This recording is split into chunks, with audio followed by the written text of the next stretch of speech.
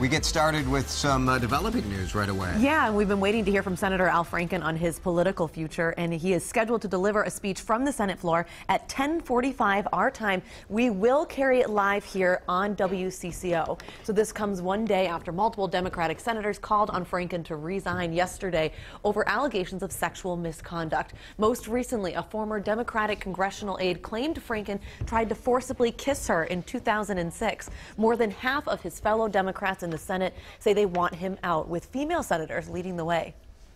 I think when we start having to talk about the differences between sexual assault and sexual harassment and unwanted groping, you are having the wrong conversation. You need to draw a line in the sand and say none of it is okay, none of it is acceptable, and we as elected leaders should absolutely be held to a higher standard, not a lower standard. It is probably in the best interest of a lot of people that he resigns. CBS News has learned that Franken and his wife met with Democratic leader Chuck Schumer yesterday, and Schumer told Franken it is time to step down.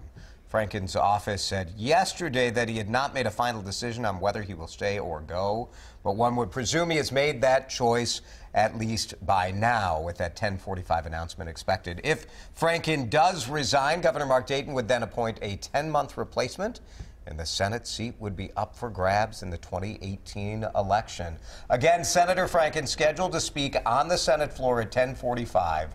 We'll carry it live here on WCCO and on WCCO.com.